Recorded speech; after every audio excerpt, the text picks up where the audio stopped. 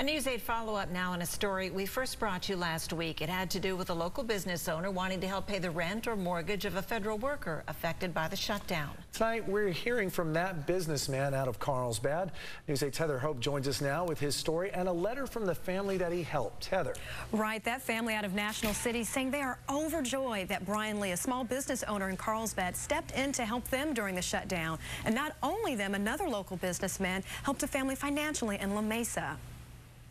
On Sunday morning, I went down and got to meet the family. Beautiful family of 5, 3 boys. This family in National City, who wanted to remain anonymous due to their father's federal job, now has their $2,200 a month rent covered by Carlsbad small business owner Chris Lee. I'm going to make that commitment personally, and we're gonna get through this together. Inspired by his former FBI working father, Chris put out the call Friday. He wanted to help someone impacted by the government shutdown, and the response was great. I have an inbox full. So Chris Lee, that small business owner out of Carlsbad, has received a number of letters from different families of federal workers, like one out of National City saying that he has worked for the government for 10 years. The letter saying, without my husband's income, it is going to be virtually impossible to make ends meet for our family of 5. We reached out to Chris after seeing your news story, and we were given a check with no strings attached. Then another family out of La Mesa says their family needed so much help to cover their rent and mortgage for this month. Their letter said, this gesture of kindness that my family received from a local business owner eases the stress.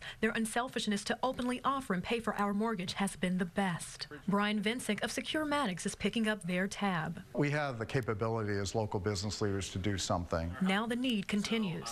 I'm making another call out to the local business owners here in San Diego and throughout the country to step up, get involved, and help support your community.